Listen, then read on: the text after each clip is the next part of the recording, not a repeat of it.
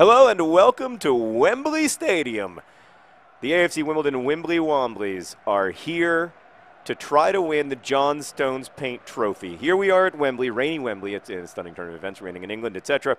Oh, but we have a great chance, our only chance this season, to take home some silverware. It's the John Stones Paint Trophy, a trophy that all the teams in the lower leagues compete for.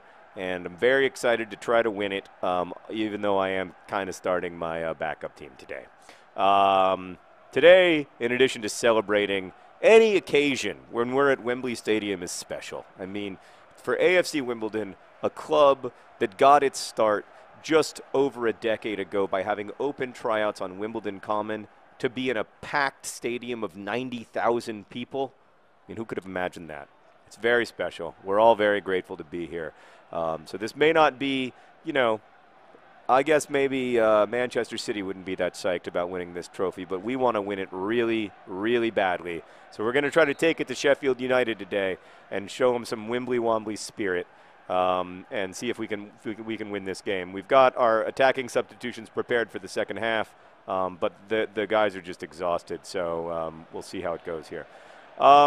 Hey, so I'm filming this in the distant past, but according to Meredith, for you, in your world, it is June 4th, which means that the movie of my book, The Fault in Our Stars, comes out in like 2 days if you are an American, and in like 2 months if you are Malaysian.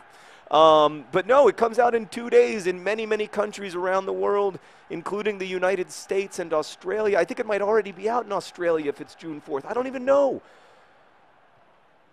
I hope you like the movie. I mean, it's weird right now. It's like April. It's May 1st right now, I think. It's so weird right now because I've seen the movie, but you guys, oh, that should have been a goal. Yabamba, get there. Oh, Yabamba. It's faster than that. That could have been our opening beautiful goal. It's just pouring here at Wembley. Fortunately, they've got a nice pitch because it's like the fanciest stadium in England. But yeah, it's so weird to think that you guys are many. Oh! These boots were made for strutting, and that's just what they'll do. And one of these days, these boots are gonna score a goal on you.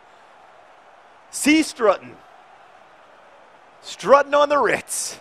Getting a goal, 1-0 up, that much closer to hoisting some silverware aloft on this very special day. That's exciting. Thank you. Great goal from Mr. Strutton.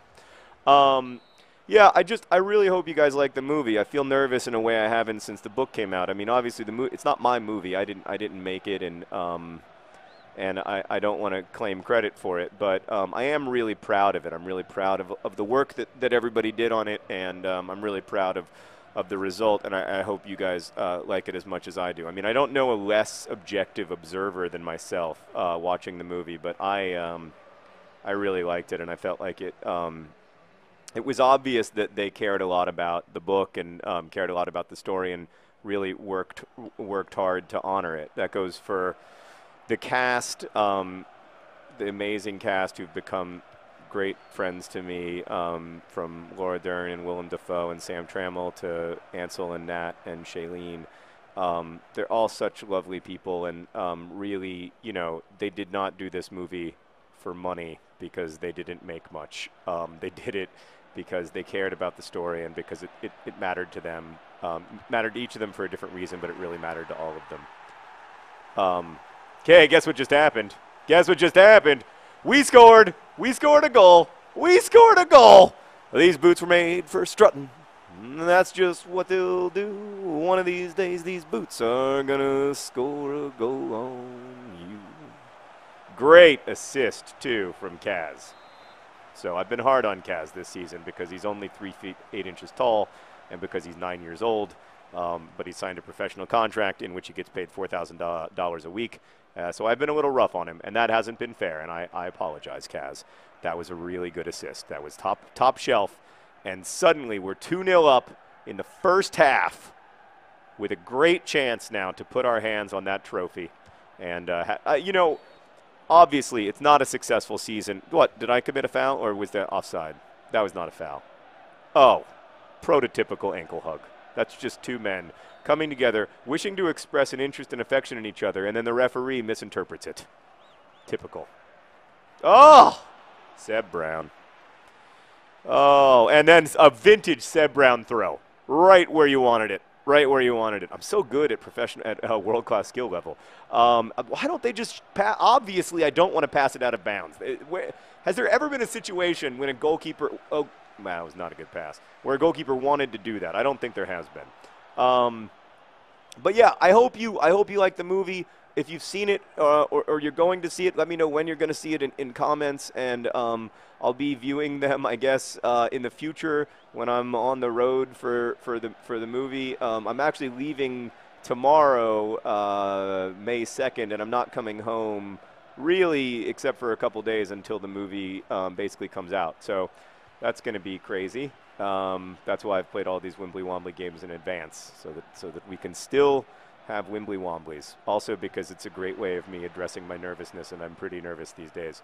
But I'm so excited for people to actually see the movie, and also like scared. I'm scared because I want it to do well for all the people who made it, and you know, showed this huge commitment to a story that was not, you know, like the easiest movie to like make or market in the world.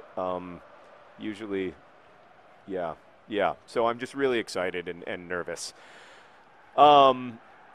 I do genuinely, I mean, I hope you guys agree, but I think it's a very faithful adaptation. Like, I mean, most of the lines of dialogue in the movie are directly from the book. Most of the, you know, I think the actors, you know, were huge fans of the book, and it was really important to them that that the movie be faithful to the book. And in fact, in a couple cases, Shailene or Ansel would be like, I think we should say like we say it in the book. So I think, you know, they're just, yeah, they're excited for it. I'm excited for it. I'm incredibly nervous, but I am really excited. Yeah. What else should I say about the movie, Meredith? Is there anything else that you think people want to know about? Oh, God, I've been asked that question so many times. So you do these press junkets. I'm about to go do, like, the meat of them, but I've already done one. You do these press junkets, and what happened, it's so strange. It's so surreal and not like real life. This whole thing is not like real life, and it's kind of, to be honest with you, like, it's not something that I'm particularly good at or, like, particularly enjoy. I think that we all think, like, oh, this would be so, I mean, I thought, oh, this would be so cool, and it is really cool in a lot of ways, and I'm very grateful for the friendships that have emerged from it. But like the press stuff and the like getting my picture taken stuff, it really freaks me out. But yeah, so you do these press junkets where they ask you questions, and you spend like 5 or 10 minutes with each media outlet. They're very brief interviews, and they all ask the same questions. So you answer the same questions over and over and over again.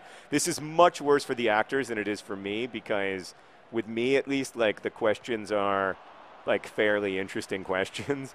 But with Shailene and Ansel, I have been there 150 times when they were asked, what's it like to go from playing brother and sister to playing boyfriend girlfriend? Because you were brother and sister in Divergent, and now you're boyfriend girlfriend. That must have been weird. And they're like, they're very good about it, and like they do not answer that question by flipping out the way that I answer the question by flipping out. My answer to the question is, well, here's an interesting fact. They aren't actually brother and sister. If they were actually brother and sister, then yes, it probably would be weird. But they're not actually brother and sister. Like, and what actors do is they imagine being someone they're not, and then they pretend to be that person. So first, they imagined being brother and sister. Then they imagined being in love.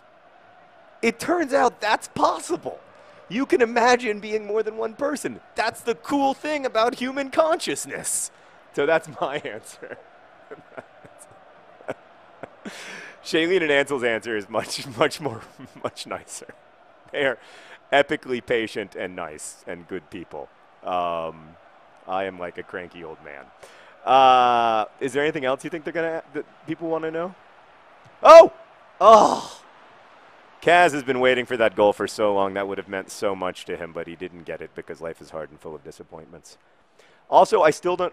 There's so much I still don't know. So like, I would love to be able to announce things that might happen, or like by June 4th will have happened or not happened. But I can't because I don't know if they're going to happen yet. Because everything in Hollywood happens at the last possible second. It's crazy. I mean, it's just nuts. It's just so this whole thing is so weird. Meredith, can you think of anything else? I do think the movie is good. I genuinely like it. I hope people like it. Other people, like whenever like press have watched it, they've liked it. But then I get very nervous. I'm like, well, but you guys are used to watching really bad movies, you know, like Die Hard 5, which is almost as bad as Die Hard 4 is good. How can a franchise contain both, you know, one of the best movies ever made and one of the worst? Also true for Star Wars, I guess. All right. Anything else, Meredith? Am I missing anything? Is there anything I failed to talk about The Fault in Our Stars movie experience? Do please go see the movie opening weekend. It doesn't really count if you don't see it opening weekend. That's what I was told. Oh, what am I going to wear to the premiere? I've heard that I'm going to like, be dressed in the same way I was for the MTV Movie Awards. So like someone will give me an outfit that I will then have to give back. Which is kind of a bummer because I'd like to keep my premiere outfit, you know, so that I could wear it again because I'm sure it will be nice. I have one suit that's fairly nice that I can wear in a pinch in case they don't dress me. But if they dress me, yes, I will wear whatever they want me to. So that'll be kind of fun. It's fun. I like getting. I don't want to sound weird, but I find that I genuinely enjoy getting dressed up. It's one of the few things that I actually like about the whole. Fancy pants movie process. So yeah. By the way, Meredith, we are 2 minutes away from winning the John Stones Paint Trophy. So I'd like to congratulate Green Eggs and Sheringham. These boots were made for Strutton. Kaz, all the guys on the field today, they don't get the same level of love that that Ball John Green, other John Green get, or Yabamba, you know, Seb Brown, the real heroes of our clubs, even Callum Kennedy. Like, you know, these guys a lot of times they don't get that level of attention, and that can be sad for them. He was not offside. That should have been a great last goal. Oh, we did it! We are the champions, my friends. We did it! Sit in shame, sir. I'm sorry that you had to lose. But there can only be one winner. And today it's AFC Wimbledon. AFC Wimbledon. AFC Wimbledon. The blue and yellow confetti falls along with the rain from the sky above Wembley Stadium. Oh, it's a beautiful day in South London, my friends. I'm sure that everyone back home who isn't in the stadium, I mean, it looks like we brought everybody with us, but anybody back home is celebrating. Look at that, the beautiful fireworks. Now we salute you. Thank you for your support. Thank you for standing with a club owned by you, its supporters. We love you. This is our moment this year. We probably aren't going to win League One. We definitely aren't going to win anything else, but there we get our indoor fireworks because we won the John Stones Paint Trophy. Oh, it's a beauty. Ball John Green, he didn't play in the game, but he made sure to get down there. He likes that pose, Meredith. You ever notice that? He likes to be like, yeah, he likes that. It's a good pose for him. We did it! We won! And Charlie Strutton. These boots were made for Strutton with our highest player rating, 8.4. Congratulations to him, to all the Wimbly Womblys on a fantastic performance. A great run in the John Stones Paint Trophy. I hope you like the TFIOS movie. Let me know. I'm sure you'll let me know. And yeah, I hope it's good. Please see it opening weekend. Bye. Best wishes.